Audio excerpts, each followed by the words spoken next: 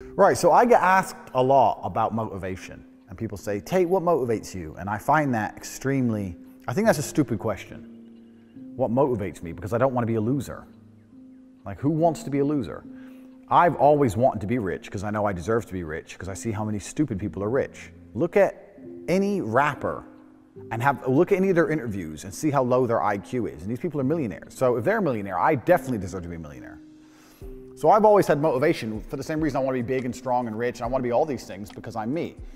So I was talking to someone the other day and they said, why are you motivated? And I said, because I don't want to be a loser. And they said, yeah, I understand that, but why are you so uncomfortable with the idea of being average, loser?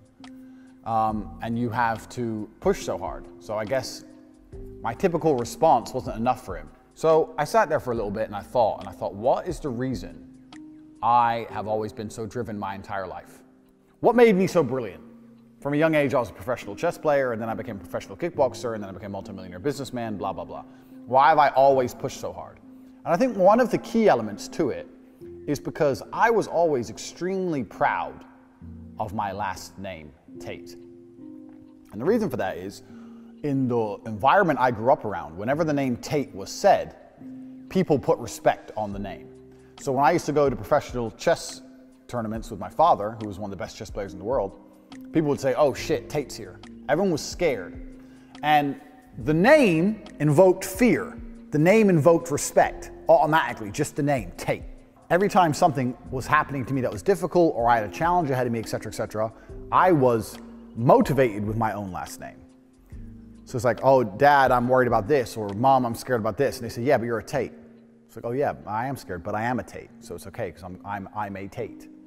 Even now, even as successful as I am, most people would look and go, oh, look at my child, they've done this, they've done this, they've done this. I guarantee as a child, I outperformed any of you as children. And I guarantee if you have children, I outperformed your child. This is the reality of it. I was moved up 3 grades in school. I had one of the highest SAT scores in history. I was a chess champion at age 5, blah, blah, blah, blah. I was a state chess champion in the under 16-year-olds at age 5, the youngest in history. In fact, I remember being 5 years old and playing a whole bunch of 10-year-olds. There's 4 of them on a team against me. I remember sitting there and whooping them all. So I was a genius, child genius, adult genius, whatever. But I was never told, oh, wow, you're so smart. For me, it was just normal. They're like, yeah, you're a Tate. Oh, they moved me up 3 grades of school. Well, duh, you're a Tate. A lot of parents are very, very surprised by the success of their children. I'll see it. They go, he's one of the best in his class. And I'm like, so? He's one of the best. So he's not even the best of a group of random 30 random average losers. He's not top 1% in the world at anything. And you're so proud of him, and you're gonna sit there and go, wow, great job, great job. And that's why he's never gonna become shit. So I guess the moral of the story is, I was raised for success. And if you're sitting there and you're thinking, oh, I wanna be more motivated, I wanna be more motivated, you have 2 things to do. 1, stop being proud of your achievements, which are extremely minor. Oh, look what I did today. What'd you do? Is it actually impressive? Genuinely, the answer is no. 1.